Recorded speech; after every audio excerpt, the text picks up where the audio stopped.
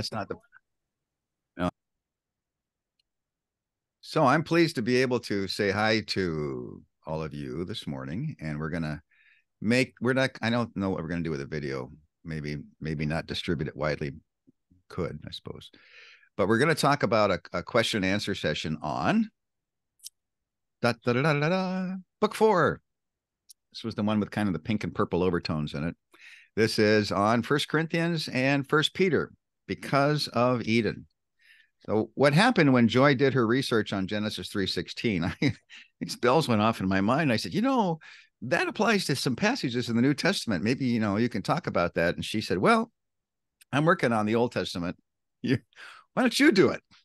So, and the Lord helped me out. I had my doctoral work on other things in practical theology, and all of those papers were stolen when we went down to Congo in Africa. So I lost all of that research, and it was quite devastating to us. And about a year later, 2 of our colleagues spent some time with us and said, isn't there any other kind of doctoral level research, Bruce, that you did that you could continue your doctoral program with after that theft? And I said, well, yeah, I did do the New Testament passages related to Joy's work on Genesis 2 and 3. And they just kind of looked at me, tilted their head. Okay, maybe that's, and so that's what I did on the rest of my doctoral dissertation. I worked on Ephesians 5 and 6 and 1 Timothy 2 and 3. And then later on, I got to 1 Corinthians 11, 14, and 1 Peter 3. The question has been raised already. So let's talk about this. What about head covering?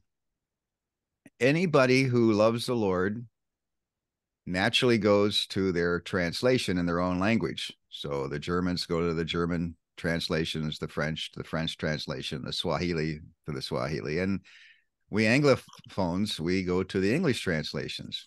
And when you go to the English translations in 1 Corinthians 11, it looks like women are supposed to be putting things on their head. And if you kind of hesitate to do that, then the hammer comes down a second time and says, you better do it because of the angels. And when I grew up, everybody had a hat on in church.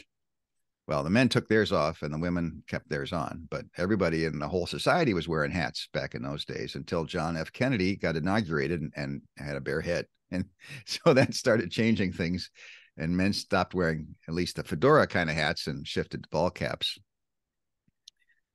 So I have a collection of ball caps. This one is from Hawaii. Looks like it says hi, but that's HI for Hawaii. And then my son sent us this one. This is from Texas. So Lydia and company, about Texas. So I get to wear this one. Oh, well, I'm looking at it. This hat is a little different. Who's got a hat here? Everybody, you're used to a Santa penguin, right?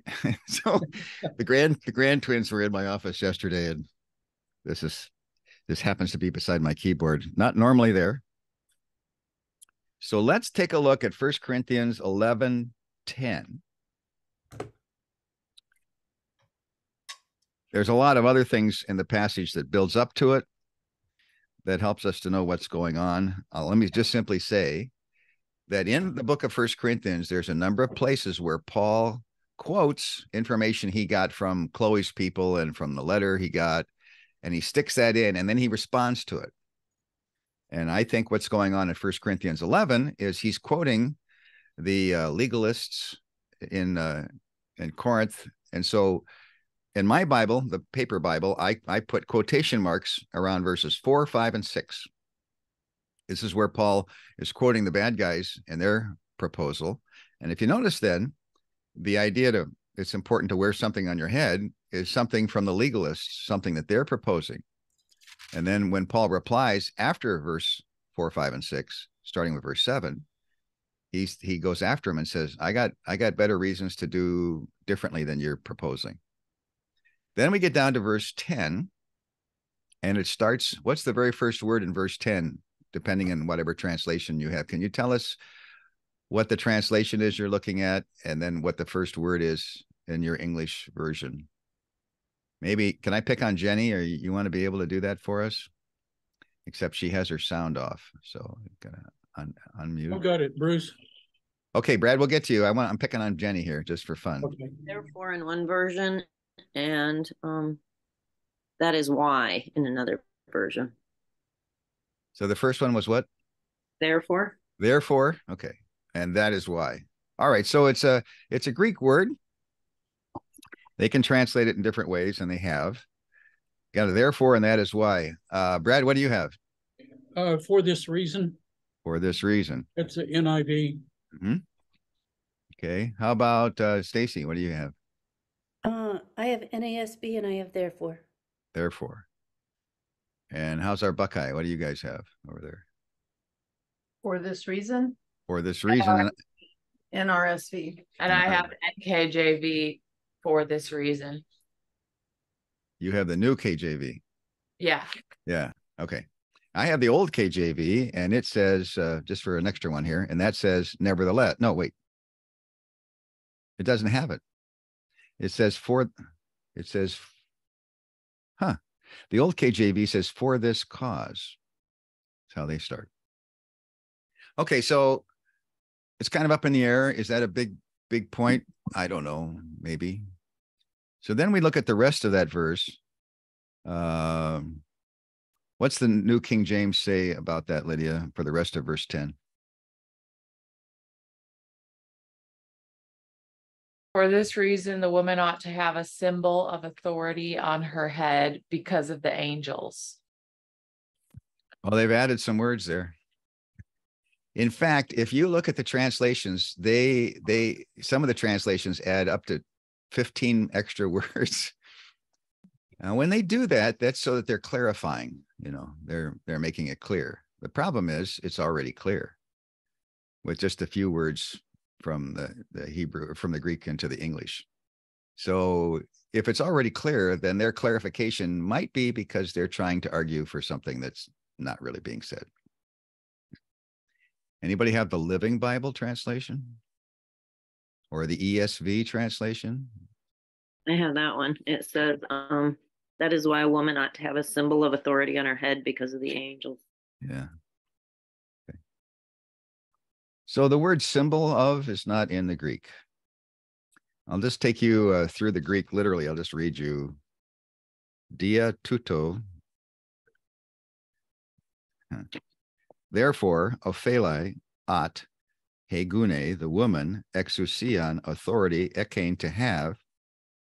So therefore, ought the woman authority to have. Epi tes kepheles, on the head, or over the head, or regarding the head. Then you've got dia tus angelus, because of the angels. And some translations take that last phrase, because of the angels, and they stick it up near the beginning or into the middle, etc., because of the angels. And when you do that, it kind of, we'll talk about it some more. Anybody have comments on verse 10? What do you think? What's going on here? I have more respect for the NASB that put it, the symbol of in italics compared to the ESV that just sticks it there. So there's a translation policy. So in the old King James, for example, if an extra word was thrown in, they would show that with an italics. And the New American Standard has done the same thing. They show it with italics. Now, in the old Bible study days in Akron, Ohio, when we were going through the New Testament together for my 4 years in university, and we went through the whole New Testament, as it turned out. We had 30 high school and college kids crammed into my mom and dad's little living room there. And whenever we hit an italicized word like that, we didn't understand what was going on. We thought that was for emphasis because, in English, normally, if you have something in italics, then you stress it. We didn't realize that it was simply another word that was there, but wasn't really part of the Greek and maybe shouldn't be stressed or emphasized. And the ESV is helping us out there, aren't they? Their standard policy is not to show that kind of stuff. So it might be a translation problem. It might not be. But it helps us to see what the New American Standard is doing.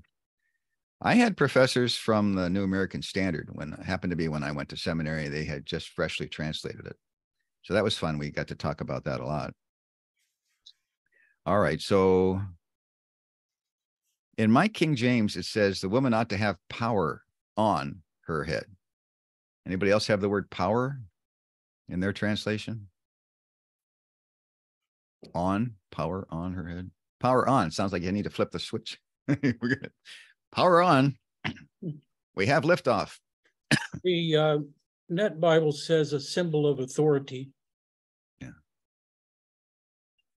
So let me tell you, because I know Stacy's going to have to run here, and I don't know when. So let me just say what it says, please. It says, therefore, as I'm looking on my keyboard here, I keep shifting down to verse 11, so I'm a little confused. Okay, therefore, ought the woman to have authority over her own cotton picking head. There, I added a few words myself. But so the woman has authority over her own head.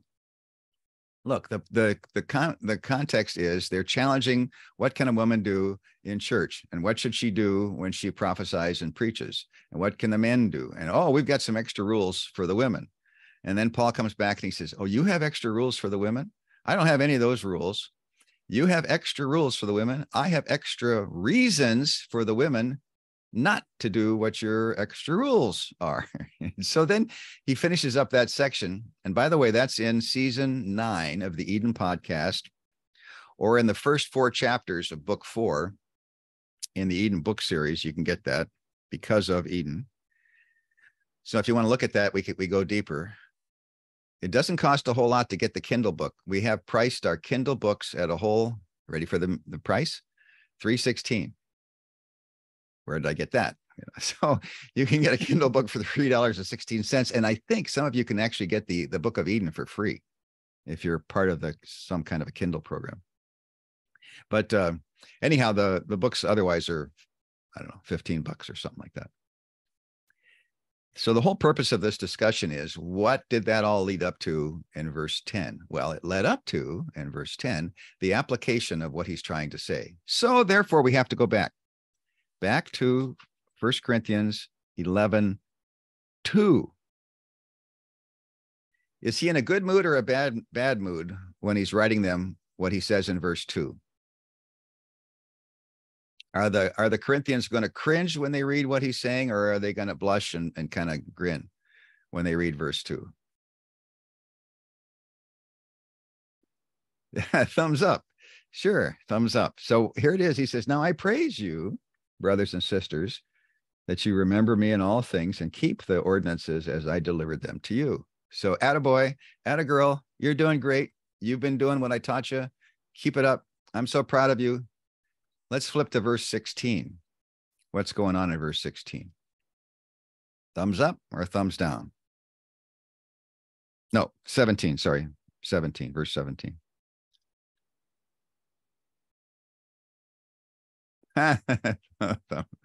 Yeah, thumbs. He stuck in his thumb and pulled out a plum. So thumbs down.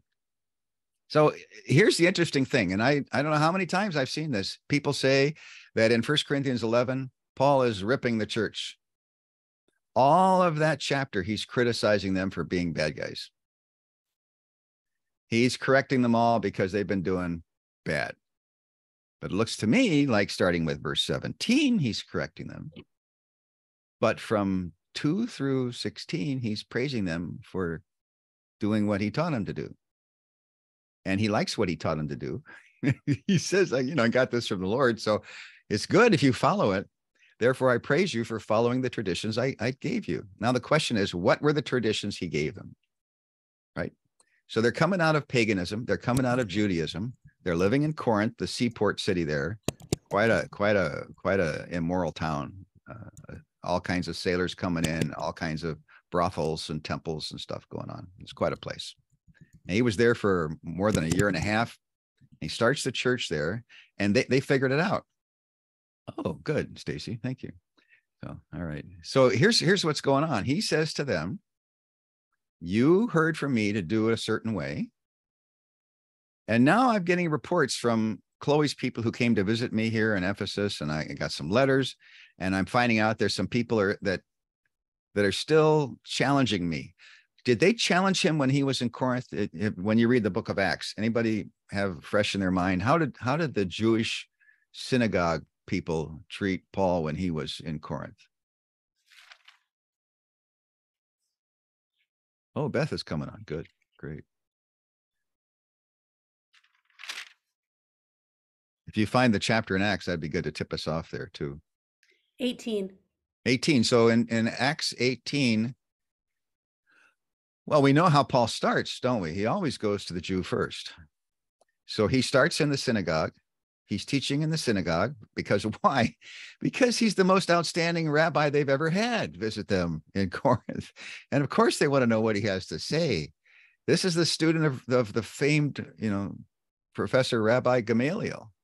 So here's Paul. They want to have him come and talk to them. And so he does. But then they begin to do what the chief priests and rabbis did to Jesus. They disagree and they're hostile to him, right? So I don't know which verse it is. I don't have it in front of me, but eventually he leaves there, right? He's not teaching in the synagogue. And how far away does he go?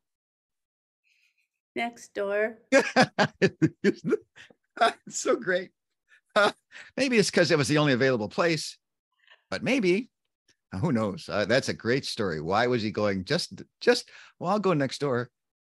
And he probably preached a little louder. They didn't have loudspeakers in those days, but maybe he was a loudspeaker and people in the synagogue got to hear him. Although they would have been worshiping on Sunday and the synagogue would have been on Saturday. I don't know how that worked out, but so here's the deal. He's next door. Oh, right. Go back to the very beginning of 1 Corinthians. Remember how Paul does this? He says, so-and-so and so-and-so and me, we all greet you. Who does he give credit for at the very beginning of 1 Corinthians?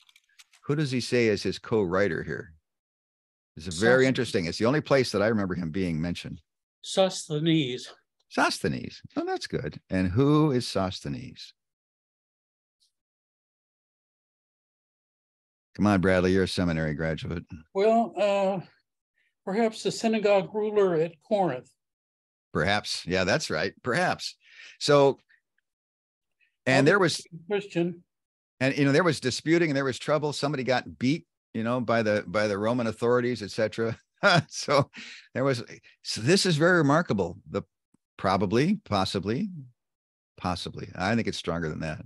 Likely. In Acts 18. Yes. He went. Sorry, I was finding some names. He left there and went to a man named Titus Justus, whose house was next to the synagogue. Acts what? 18:7.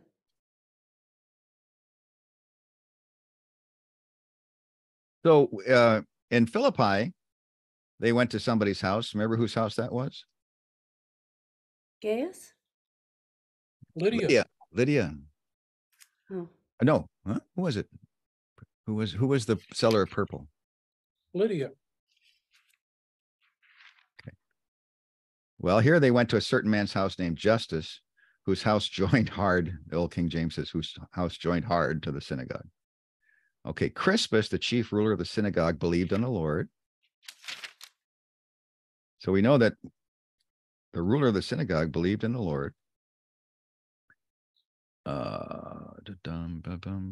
Verse 17.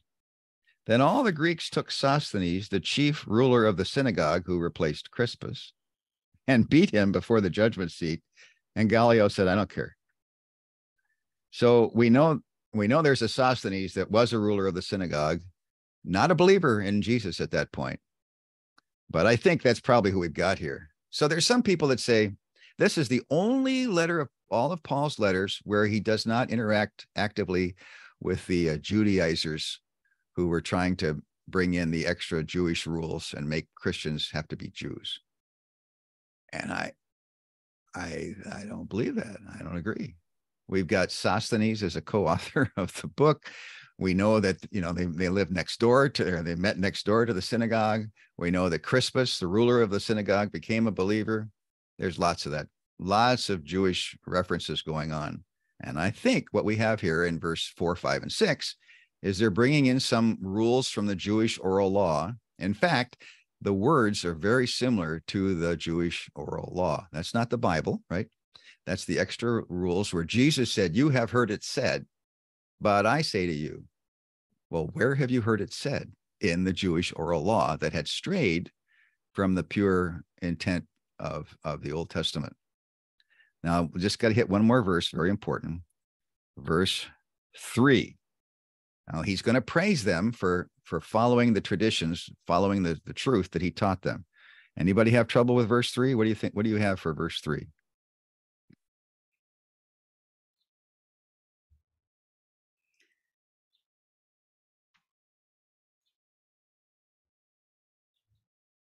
You can just read whatever your translation says. Getting at man is the head of every woman. Yeah. What translate? Do you have NASB there? Is that what you're reading? Yeah, I have NASB, and it's not, well, it's Christ is the head of every man, and man is the head of a woman, and God is the head of Christ.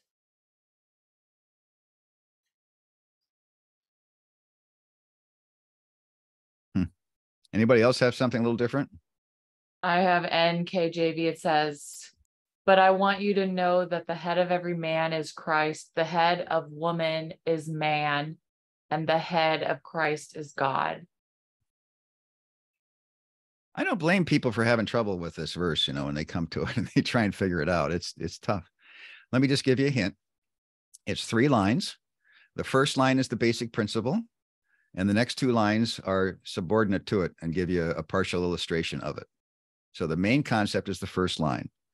So the first line is what?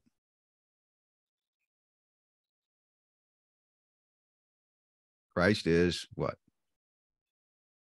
Christ is head Of every man. Every man. Okay. Now, what does it mean to say Christ is the head of? Well, there are some Fortune 500 companies in my town here, and so-and-so is the head of Medtronic. Okay. That's nice. So, Mr. George, you're the head of Medtronic. And so is the head of the Army. And so is the head of this and the head of that. And Joy and I founded a Christian high school. And when we founded it, so-and-so was the principal of the Christian high school. Now, years later, we're not involved in there. And I go back and I find out that person, somebody else now, is not called the principal, but it's called head of school. Head of school. Okay, well, there's apparently a lot of schools that do that. So I'm the head of school. Great. That gives me the idea of authority, ruler, big shot. I'm towering over the neck because I'm the head. Just a way of saying things. But that's what we think when we read this verse. We go, Jesus is the boss. He's the head of school. He's the head of every man. There's a couple of interesting wordings going on here. He says every. Okay. You got to think about that. But let's think about, what does it mean to say Christ is the head of something? So in Ephesians chapter, what? There's a parallel. Maybe you have a little reference in your Bible there. Ephesians 5:20 something. Now we go into Ephesians 5 in book 2. Okay, that's right. So it's Ephesians 5:23. What's it say there? For the husband is the head of the wife, as Christ is also the head of the church. Okay, so we're focusing on that last part. Christ is the head of the church. And then he kind of defines it a little bit. What's he say after that? He himself being the savior of the body. He himself being the ruler of the body. Savior. Savior. Savior. What is that? Ephesians 5? 23. 5:23. So we stumble over 5:23, and Ephesians is not what people would think it's going to say there either, does it? Because it doesn't say Jesus himself is the ruler of the body, or the authority of the body, or the source of the body. It doesn't say any of those things. It says he's the head of the body. All right, go down to the end of Ephesians chapter 5, and we get down to verse 31, I think it is. Hold on a second, Bruce. I'm looking at the Greek here. Yeah. And it says in 23, the husband and the head of the wife, as Christ is the head of the assembly. Yeah, Ecclesia. So yeah, ecclesia, yeah. But that's, we usually just call that church. We got a message this morning from a professor, an Old Testament professor in Germany. And he said, well, how come Joy uses this word? And I wrote back to him, I said, well, that's just the way the English translations it wasn't a point of doctrine or anything. So he wrote back, he says, yeah, okay, I see that. We do it a little differently here in Germany. So I think the idea of calling it assembly or church is not the issue. We're the called out ones, okay, ecclesia, called out. So we're the church, but I'd like us to look more at the end of that chapter where he gives us a reference to Genesis chapter 2. What's he say, and why is he referring to Genesis chapter 2 at the end of Ephesians 5? Hey, Beth, can you unmute and give us a little comment here for us, perhaps? No. Okay. All right, fine. You're in a territory that's very difficult for me because I don't understand why Paul didn't say the same thing to men. If like last week when we were talking about no, not last week. Last night, Charlotte. Is that right? Thursday.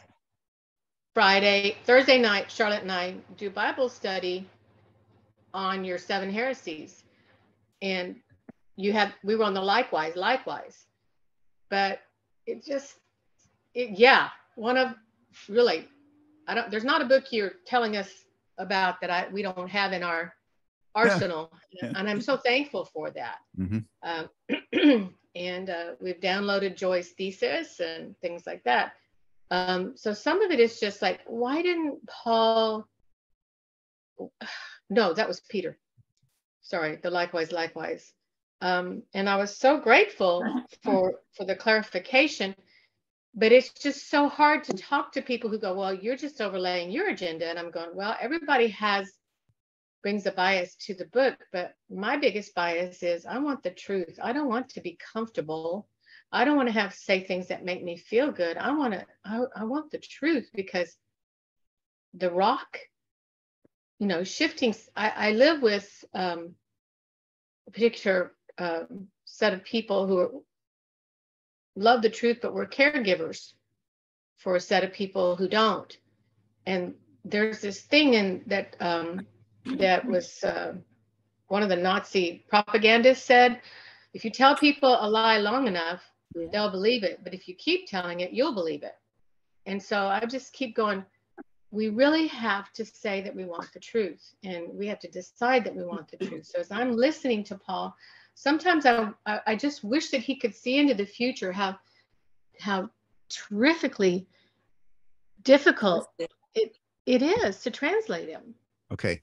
All right. And yet I agree with what the translations are that you enjoy have come to, because you so clearly want the Lord more than you want to make a point.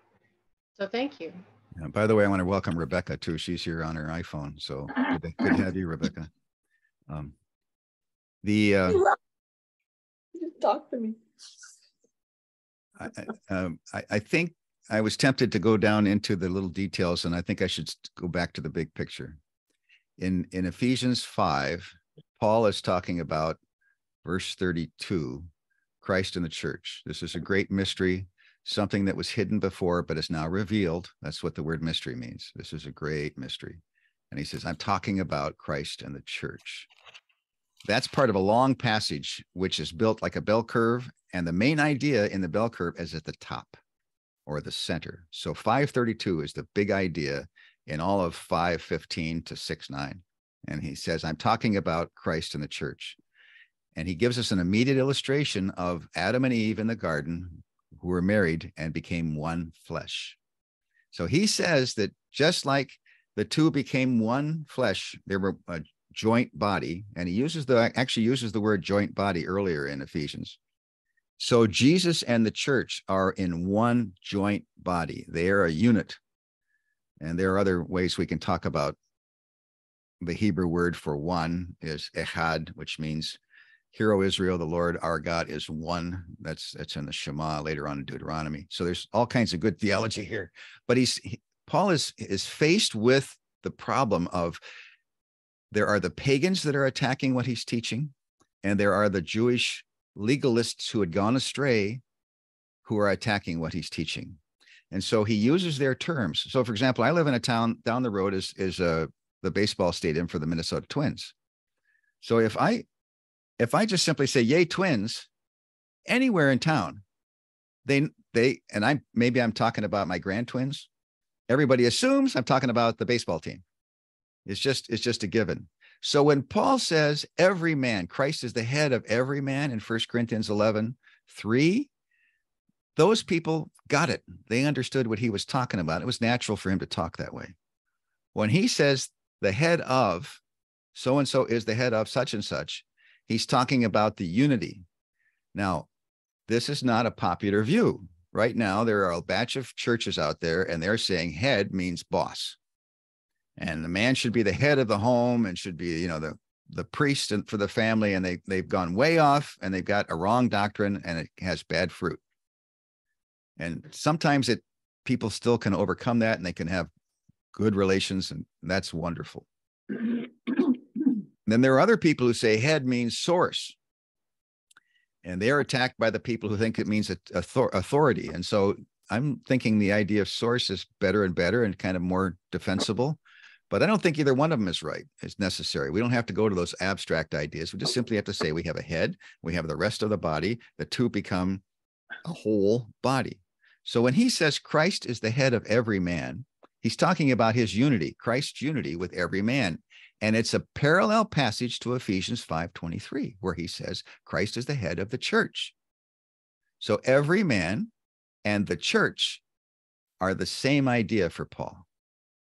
Now, how is it possible that he would say, instead of saying the church, he would say every man? Because he's addressing the dispute where these people are, these Judaizers. You know what a Judaizer is, right? A Judaizer is someone who wants to make the Christian church more Jewish, according to those Jewish legalistic rules. And so these Judaizers are saying, I'm talking about the males and males and males compared to the females. And he says, Christ is the head of every male. Clang. They're going, what? And they know he means Christ is united with males and females who make up the church. And then he gives an illustration of unity.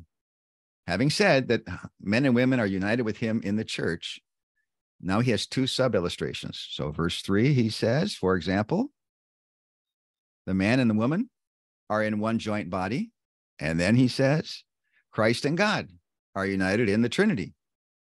Doesn't bring up the Holy Spirit there, but he's talking about unity in the Godhead. So he's saying this is the good theology, that males and females in church with Christ are united, husbands and wives in marriage are united, Jesus and God in the Godhead are united. That's our good theology that I've taught you before and you're trying to practice. Therefore, verse 10. Therefore, a woman has authority over her own cotton picking head. You don't have to add extra rules to her, and she doesn't have to practice that kind of stuff. She's not under somebody else's authority, because if you put something on your head, that shows there's symbolism there. I don't think we have time to go into that, but we don't have to worry about that symbolism. A woman is in charge of her own head. Now, what aspect of wearing something on the head is he concerned about? Then he adds it, you know what he's thinking about now. He says, because of the angels. There are really strange things where they say, the angels are up there hiding in the rafters somewhere. Women have to be careful, and they have to, cover themselves up, because you don't want to, tempt the angels, and they get into all kinds of strange things. Just go back to 1 Corinthians 6. Can we read the first couple of verses in 1 Corinthians 6? Who haven't I picked on recently here? I don't. Mom, do you want to read that for us? What verse?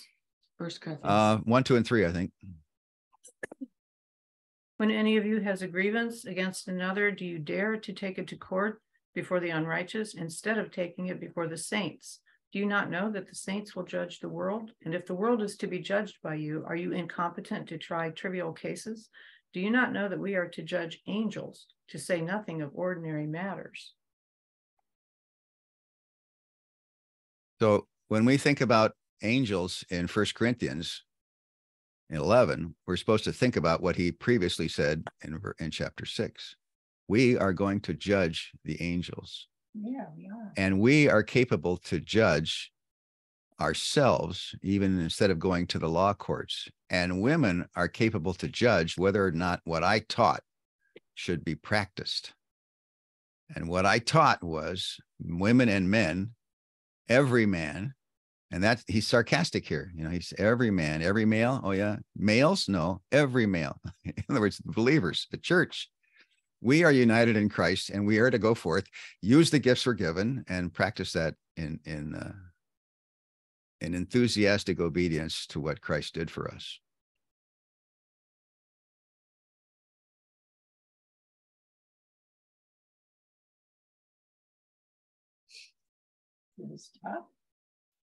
Nobody says anything. I missed that comment.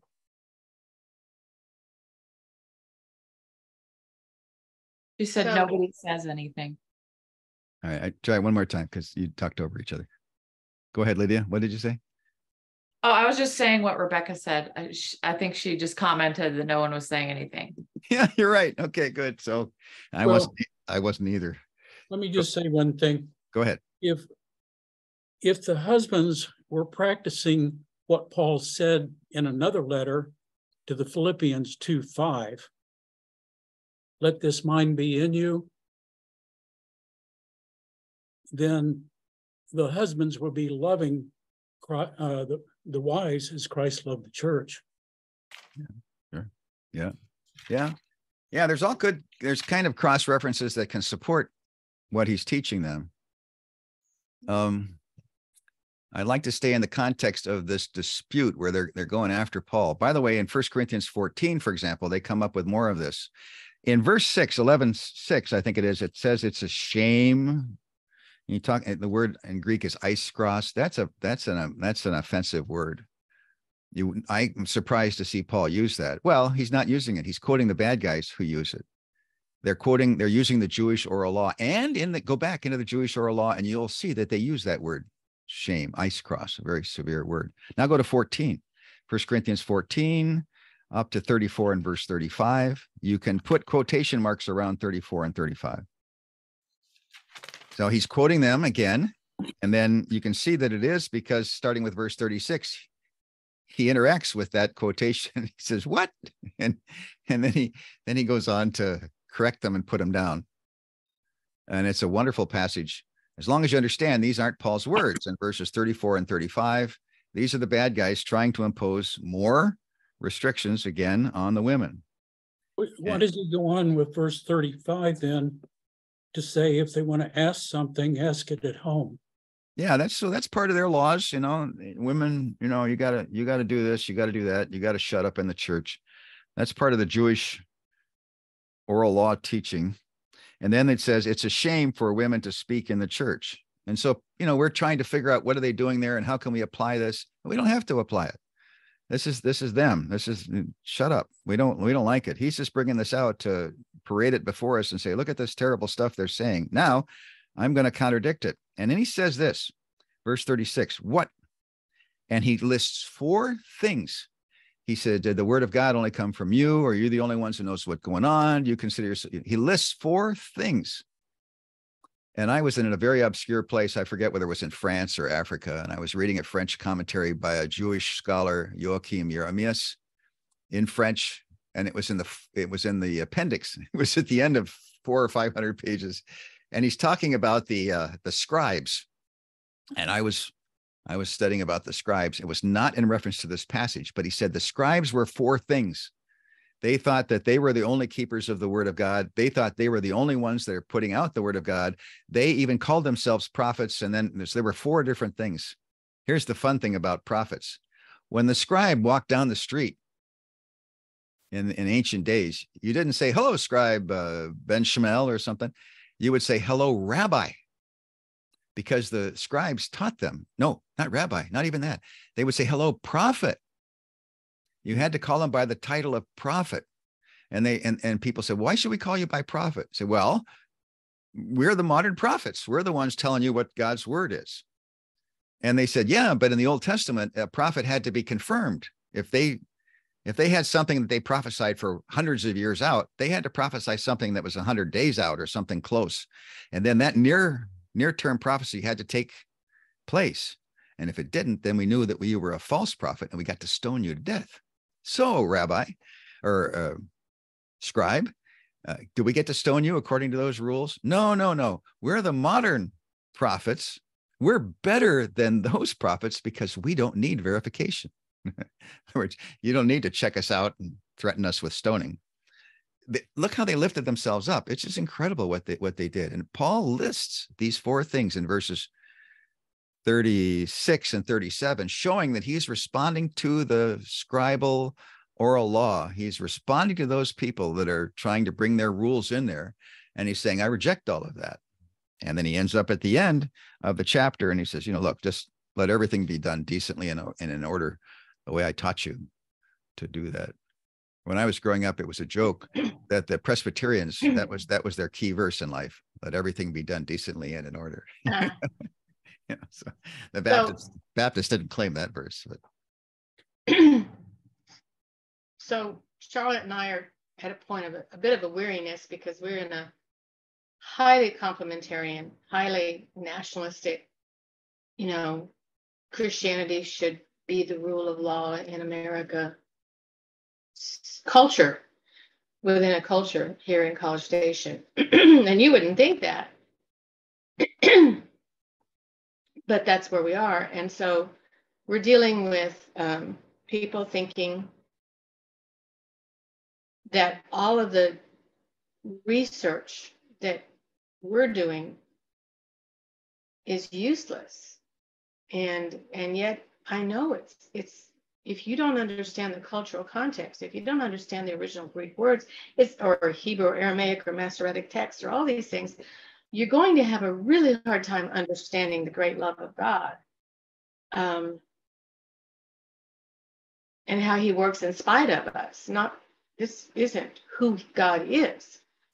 So she was with a counselor who believes that Adam is completely 100% responsible for Eve because God spoke to her first. And I was looking all over your books to try to find, because I know you spoke to that.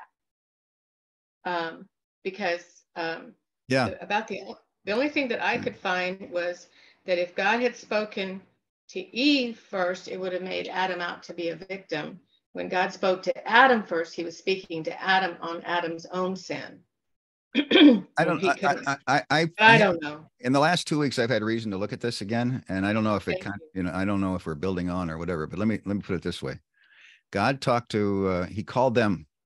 He comes into the garden in the evening of the day, the cool of the evening, and he says, "Adam, what's going on?" And Adam is their name. Yes. Okay. So there they go. And who started? Who ate first? She did. Okay. And who did the talking? She did. And so God calls out and says, what's going on? And he speaks up. I was talking to Joy about that just yesterday. I said, what about that? Can we make a big deal out of that? And she said, well, maybe, but we can't make too much out of it because we can't make the text say something it doesn't say. So it doesn't say why he spoke first or all that kind of stuff. But she says we certainly can think that he called them both. And then the man decided, I'm going to speak up first.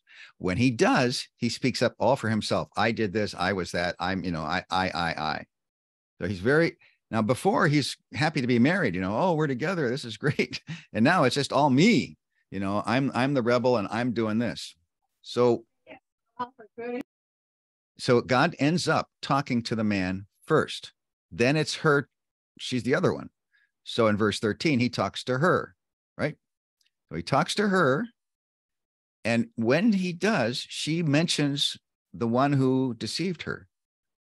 Now, God is going to still talk to her in verse 16. He starts talking to her. I got my New Testament Greek here. He talks to her. Is it Genesis 3:13? I think it is. Starts talking to her. And he's going to continue to talk to her in 3:16. And then he's going to come back to the man. So he asked the man, he talks to the man. Okay, now it's her turn. He's talking to her. She mentions the serpent tempter. And so God says, just a second, Eve. He didn't call her Eve because she didn't have that name yet, but excuse me, ma'am. And he turns to the serpent and he says, you know what? She just outed you. And she's right. And you did attack her and you deserve punishment. And I see that there's a combat going on. You've been after her, and now she's outed you. I'm going to confirm that enmity, that combat that's going on. Some people say, oh, God now made her an enemy. No, they were already in conflict at that point. God confirms the enmity between the two. Then he finishes speaking to the serpent. And now he says, okay, let's get back to our conversation. He's talking to her. That's why he's talking to her in 3:16. And now he's going to get back to the man. So he starts judgment on the serpent, 14 and 15. Judgment, not as severe to the woman. To the serpent, it's all negative. To the woman, there's negative and positive. Then he gets to the man, and it's all negative. He talks to the serpent and the man in exactly the same parallel terms. There's 6 ways that he talks to the serpent, and the exact same 6 are used for the man, and none of those 6 are used for her. So the 2 rebels, the rebellious angel and the rebellious man, get treated. Each one gets a curse, and the woman doesn't get a curse, and none of those elements are talked to her, and he gives her the good. So he's talking to her. Why at that point? Because he's just finishing up the conversation with her. Wait a minute. Rebellious. Adam was not cursed. Isn't that right? No, there was a curse because of him. A curse on the ground and a curse on Satan. That's right. Absolutely right. Yeah, God didn't curse either human. Yeah, go ahead. Do you mean rebellious angel or rebellious serpent? Because you said rebellious angel. I don't think serpents had a whole lot of interest in saying anything, So it's this angel, that's this tempter that animates the serpent. We always call him the serpent tempter. And then elsewhere in the Bible, he's called the dragon, and but we know it's Satan. So you're saying that Adam, when God said, Adam, where are you? He was speaking to the both of them. It looks like that. It looks like he was speaking to the both of them. It certainly doesn't rule it out. The way he said it was, could be them both.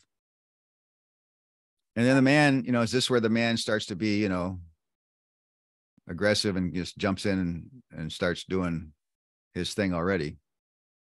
He certainly is rebellious. He doesn't even mention the serpent tempter. And yet God says to him, how do you know that you're naked? Who did you listen? Who you've been listening to? He could have said, I listened to that voice over there from that serpent tempter. Doesn't even mention him. How many kids have you ever seen, when you come into the kitchen and there's something spilled on the floor? How many kids try to distract you, So there's a whole lot going on there with the man, and it's not good. Okay, so now what we have here is when God approaches Eve and he talks to her not about all bad news, but he gives her bad news. You're going to have sorrowful toil when you work the cursed ground, because I'm going to curse it because of the man. And you will be doing field work too. So you're going to have that. And you're going to have conception. You will bear the seed who will crush the head of your serpent tempter enemy. So he's got good news and bad news. He says to her, you will have children in fulfillment of the creation mandate, although you'll have sorrow as a mother. And she did with Cain and Abel and Seth and then the children of Cain.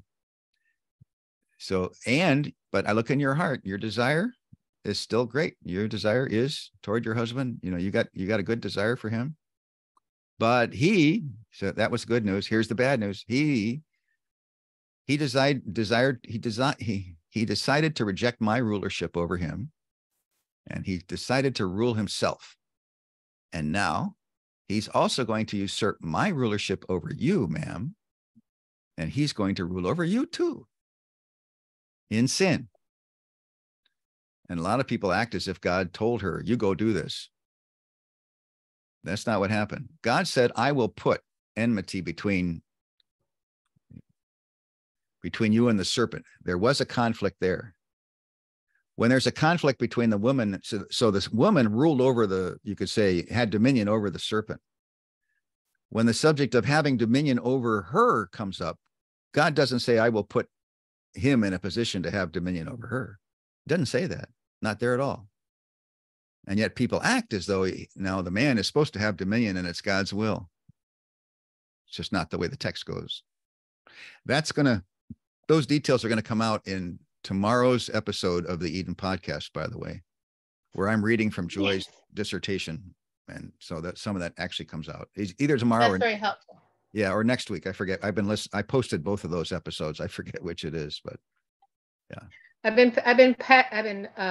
So I know that you have said some likes on Pete Briscoe's Kind Evangelical, and there was a particular person, and I won't say his name because you're videoing it. He said, they don't say women are not to lead men in church. God does.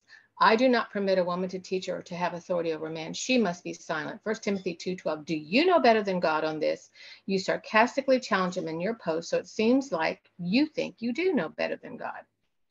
And so, of course, I had the audacity. And then he says, silent with regard to leadership over men in the church. Zero support in scripture for idea that women should lead men into churches. Perhaps you have a verse? So I had the audacity to post about Paul calling Junia a woman apostle, which is a high authority, and that Paul commends highly. And then I said, best research explanation of 1 Timothy 2 that I know of so far. And then I did the hashtag, the Eden podcast, Bruce C.E. Fleming, and then the Spotify connect to it. And then I even took a long screenshot of the intro words. 1 Timothy 1, a necessary contextualizing preamble to chapter 2, is thoroughly considered and discussed in the previous Eden podcast episode by Bruce C.E. Fleming. Here, that one, long thing. And guess what he says? Without reading. No, it's a twist of clear scripture to fit a desire. And I said, it is scripture. By listening and reading, you would know. The links I sent to you are biblical scholarship, yada, yada. And then I just sent him several more things. And I said, the last thing I said is, this is going to take some time to read and listen to, but you did ask for proof. Now, is this some guy or is this Pete himself? Oh, it is not Pete. Yeah, okay. Pete and you are quite in agreement on these things. Yeah. And although Pete, I don't think Pete knows about Joy's work on 3:16. If he did, no, and I keep trying to tell him. I have sent him private messages because I've known of him since 2014. Yeah. Yeah.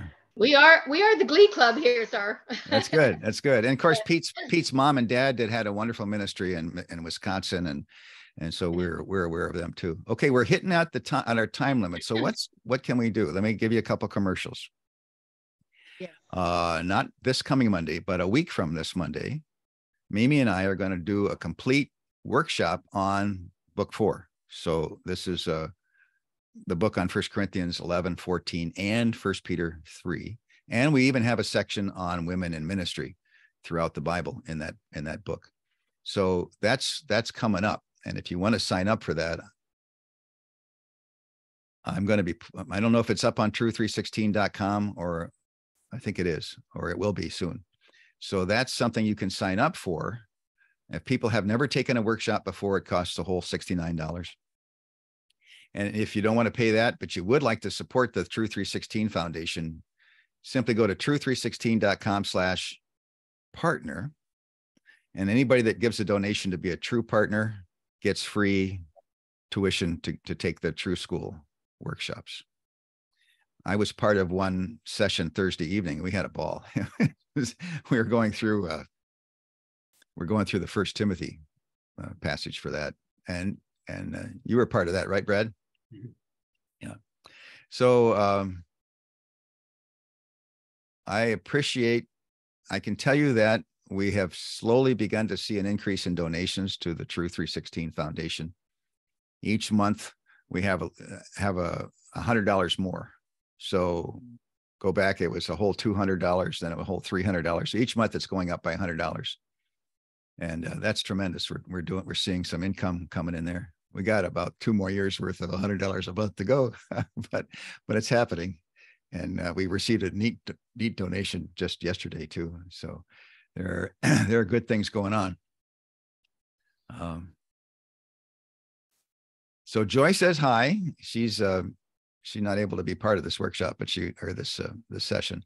Next week, we're going to talk about the Book of Eden in our Saturday thing. And then the last Saturday, we're going to talk about Beyond Eden on Ephesians 5 and 6. So that's what's coming up for our Saturdays. I don't know if you want me to keep doing Saturday sessions beyond this month, let me know, give me some feedback. One more thing, we lack 4 to hit 50 reviews on Amazon. And it's just somebody goes in there and just gives us a 5-star review. And they say, would you like to add a paragraph? And you could, but you don't even have to do that. Once we get 50 clicks like that on Amazon, apparently it triggers the algorithm and it starts to show the book to more people. So we're up to 46 right now, which is really good, because the last time I checked, we were 32 or something. Now we're up to 46.